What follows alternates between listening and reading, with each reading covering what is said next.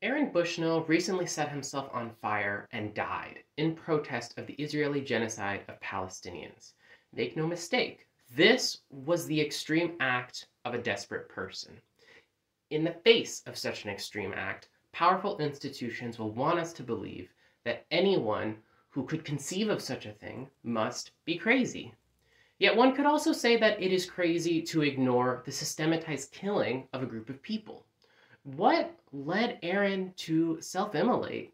And indeed, what does it mean to be crazy?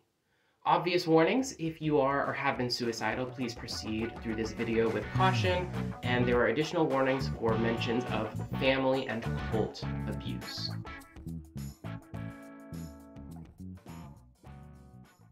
I think that the way that powerful institutions will look at Aaron's acts and say, these are the acts of a crazy person, to me it begs the question, what is a healthy response to genocide? Or what do these institutions think is a healthy response for genocide? When it comes to Palestine, everything should be very clear that there is a genocide happening, and that for those of us who feel called to, we can do whatever we can to stop that from happening. And there have been a number of different forms of protest, right? So Aaron's act exists along a continuum. There have been other protests, there have been vigils, marches, there have been interruptions of political proceedings, there have been sit-ins, there have been people disrupting the flow of traffic. So there's been a whole range of different forms of political action. And all of these, to me, make sense as valid or justified forms of reactions to the fact that there's a genocide happening. But I think when it comes to our institutions, what they want for us is for us to not be paying attention, is for us to not care, to be distracted by sports, by celebrity culture, by whatever else, right? That's what they want for us. There's this quote, which I have found particularly meaningful by this philosopher, Jiddu Krishnamurti, and the quote goes like this: "It is no measure of health to be well adjusted to a profoundly sick society." What does this mean? I think it's very straightforward. We can't be healthy if we are disconnected from ourselves and from the suffering of those around us. We can't go and have our hut in the middle of the woods somewhere, off on an island away from the rest of humanity, and say, well, I'm healed, right? I'm doing well.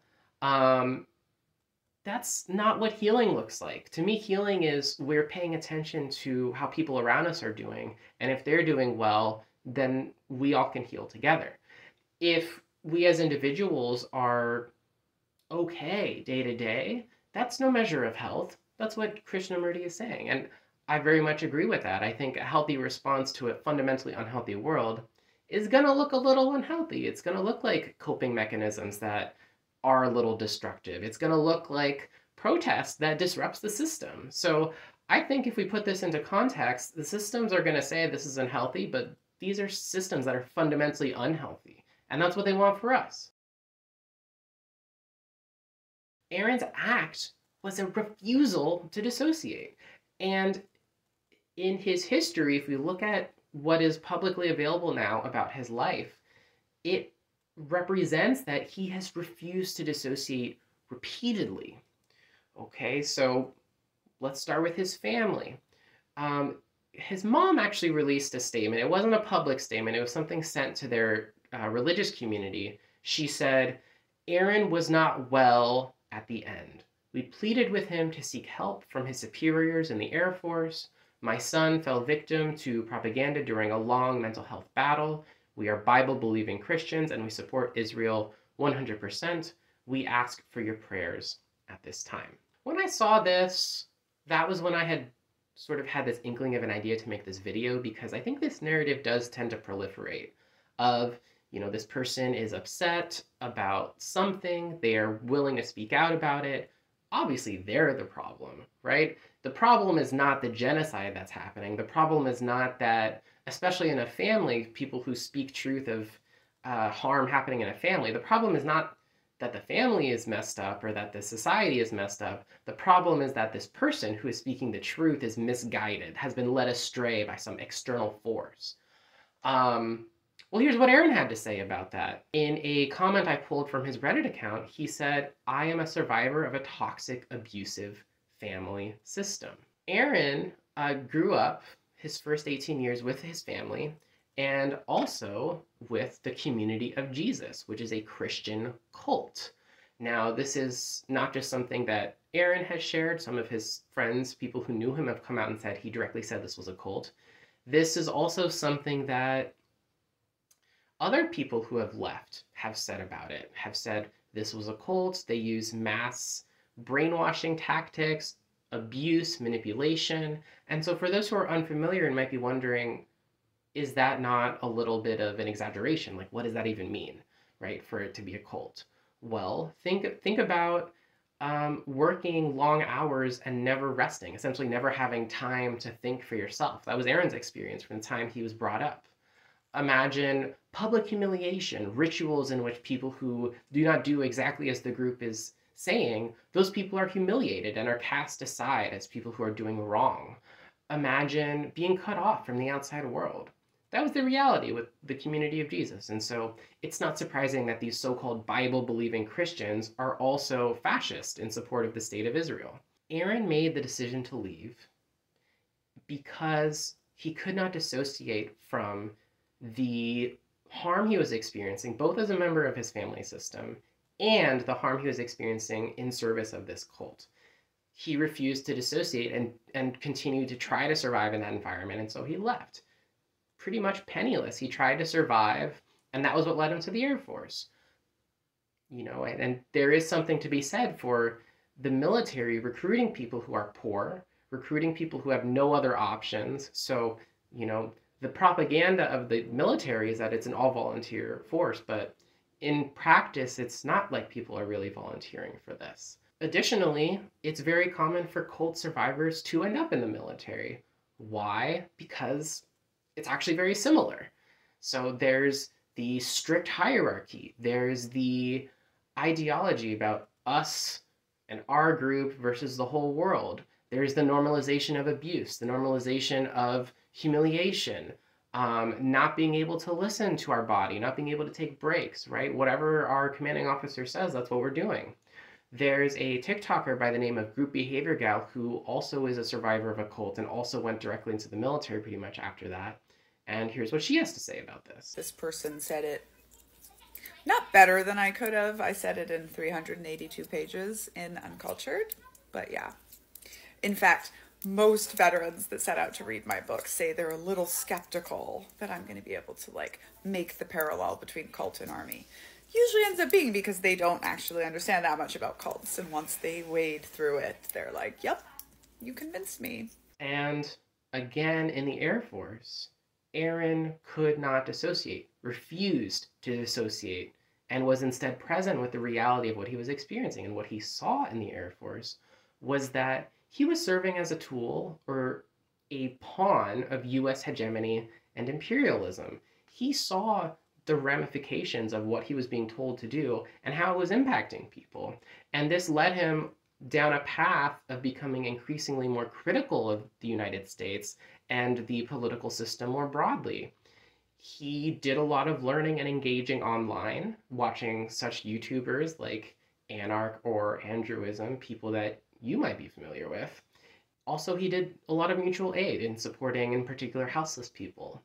But yeah, I think it would be remiss of me not to include some things he directly said. So in a blurb from an organizing thing that he had been working on with other people, he said, "I am an anarchist, which means I believe in the abolition of all hierarchical power structures, especially capitalism and the state.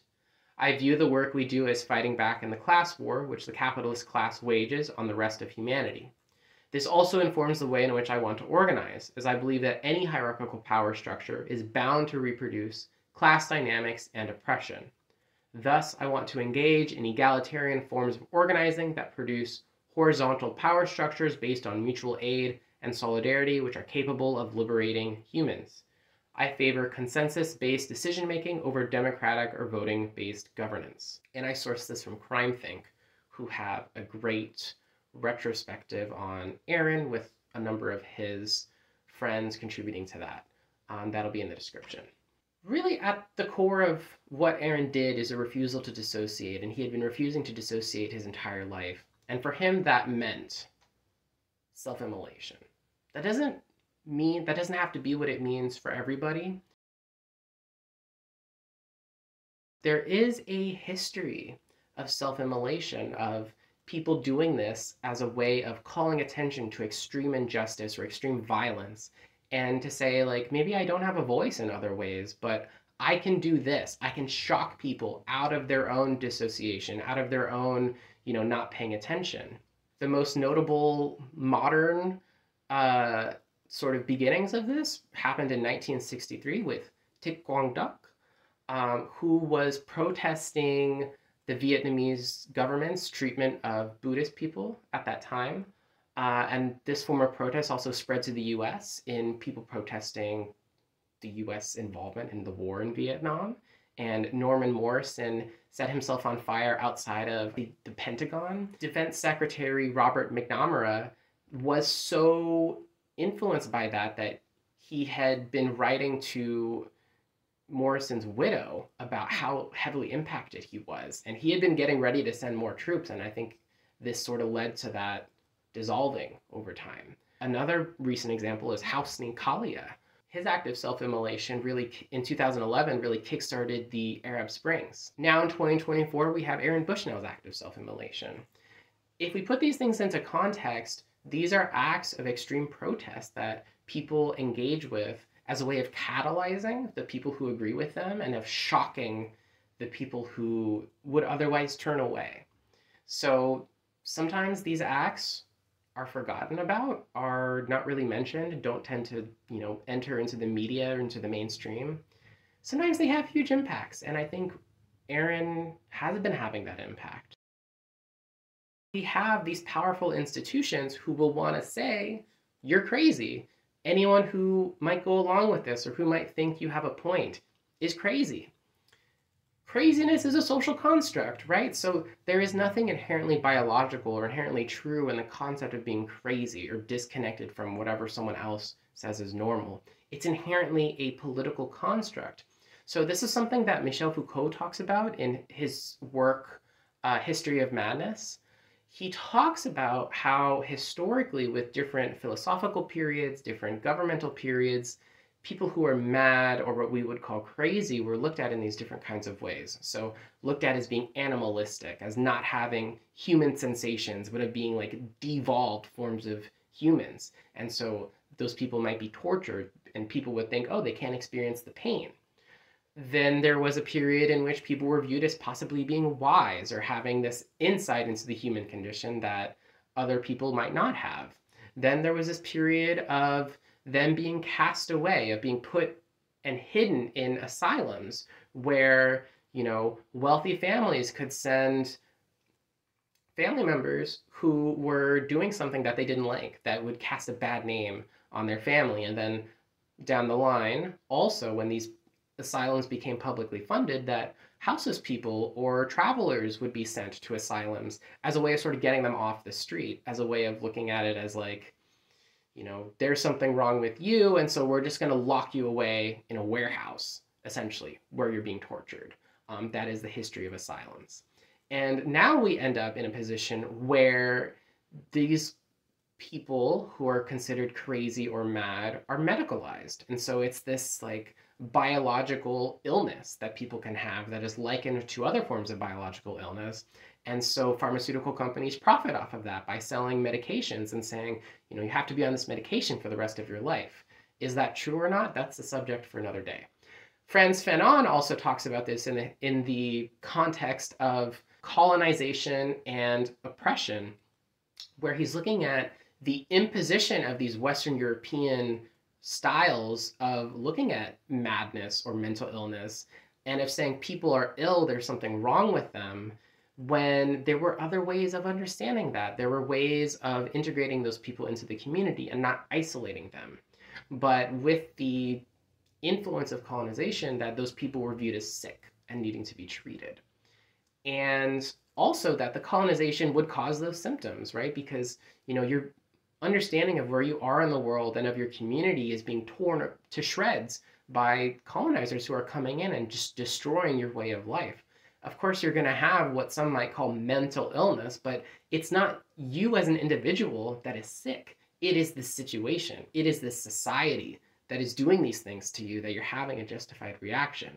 So Fanon talks about that. I think also when we look at the specifics of suicide, this is something that Huey Newton wrote about in his autobiography on revolutionary suicide. So Newton looks at suicide as being one of two different kinds of things. On the one hand, we have what we commonly think of as being a suicide, which is a reactionary suicide. So we are being in despair about our environment. We are experiencing a great deal of suffering, and we see no way out. So we commit suicide. On the flip side, he looks at what he calls revolutionary suicide, which is we have so much hope, we have so much belief that the world can be better, and we really can see what that would look like, that we are willing to put ourselves into harm's way, knowing that that's the only way that world will be possible. And as a result of that, we may well die sooner than we would have if we dissociated, because we're willing to fight for a better world. We're willing to act in such a way that it brings that risk upon us.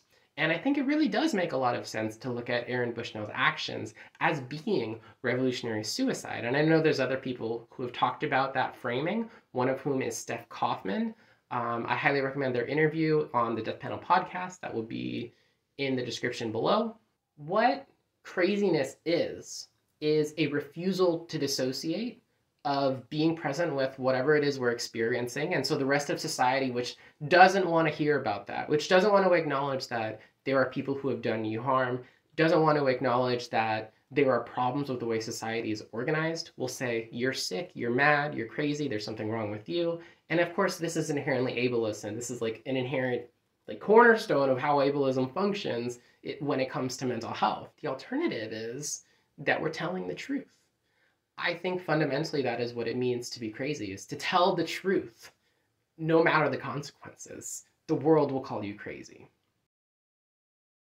What Aaron is asking of us is to break our dissociation, is to stop dissociating. Because I know many of us will feel numb being bombarded with information about suffering, violence, things we feel like we don't have a lot of control over, even when in our own lives we are feeling suffering and a lot of frustration about that. So it's very normal in this context to be dissociated, to live through life most of the time always being dissociated. But I think what Aaron is asking, and I think it's the least we can do, is to break away from that dissociation a little bit. That doesn't mean we have to do what he did. So I think a key understanding of what dissociation is and how it functions is like when we're dissociating, we are shut down. We are not able to connect with the truth of our experiences because that would lead to more suffering. I think this is the unfortunate aspect of not dissociating, is sometimes it does lead to more suffering. Sometimes it does mean that we are not doing well because we are actually feeling and experiencing all of the terrible things as they are happening, right? I think the alternative of being numb is like, we can sort of get through with that. So it may or may not be feasible as much for you to dissociate or to remove dissociation, depending on what else is going on in your life. But I think what Aaron is asking of us is to step away from dissociation, and when we do that, we really have a choice. We have agency in what we do next. We are able to say, I'm acknowledging the truth of this thing that is happening. This is what I want to do about it. And now maybe I can take those steps. Maybe you can't take those steps, but there's nothing wrong with saying that we know what's happening and these are the steps I would like to take. Maybe those are not all feasible, but I think we don't really know what steps we want to take unless we stop dissociating. So I really think this is what Aaron is asking of us, is to stop dissociating. And in many ways, I think this is what has been happening. A lot of people, I think, protests have continued. There have been people who are continuing to do all they can to stop the genocide that has been happening. So I think that we collectively are honoring Aaron's memory and his sacrifice. So in terms of how to stop dissociating, and in particular if you're feeling very upset, very like unmoored by what's been happening, here's what I would suggest. Take a break from your day-to-day, week-to-week routine. In particular, take a break from whatever media you are consuming or not consuming. Just take some time away from that. The news will still be there when you are done taking your break. This can be an hour, a day, a few days. Just take some time away and like take that time with yourself. Consider either more exercise or less exercise, depending on whichever is normal for you. Whatever is going to help you to see like, okay, this is my body, this is what's going on. Consider taking a break from substances. If you're regularly using certain substances to cope with how terrible the world is, consider taking a small break. Just to check in with yourself about how are things without that substance. Whatever tool of dissociation you have, because I'm sure there's many, I couldn't even think of all of them, but consider taking a break from whatever your form of dissociation is. Consider checking in with yourself. And I also am a big fan of journaling, so I would encourage journaling, especially if that's not something you're familiar with. Here are some journaling prompts for you if this is something you would like to try. So first, what I would ask is write about what happened, right? So this is what Aaron did. This is how you heard about it. Next, you write about how you're feeling about that. How you feeling about that? I'm sure you have thoughts. And finally, what you would journal about is what in your history are those feelings and is the situation connected to, right? Many of us will have prior experiences of disempowerment, of shock, of dissociation that we can trace back to previous times in our lives. And this type of thing can really bring that up. So in particular, if you're wanting to not dissociate for a longer period of time, we have to be ready for the type of stuff that will come up from previous times of things we might not have had the capacity or the space to really connect with at that time. These are some things I would suggest. And because of the nature of what we're dealing with, which is a suicide, a revolutionary suicide, but someone who died by their own hand, nonetheless. I think Aaron is clear in understanding what happened as being killed by the system. But this nevertheless can be sort of triggering if we have thoughts of suicide.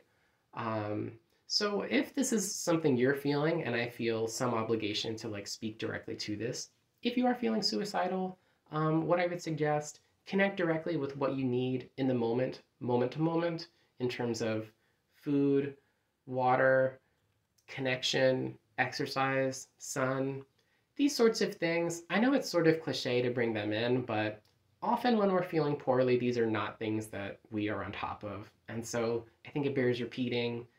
Just take care of whatever is the most obvious thing in front of you that will help even a little bit, and you will then be able to more effectively deal with the overwhelming sense of dread or powerlessness or hopelessness that is connected to those feelings of suicide.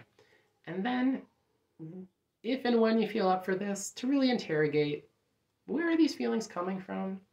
Why are they coming up?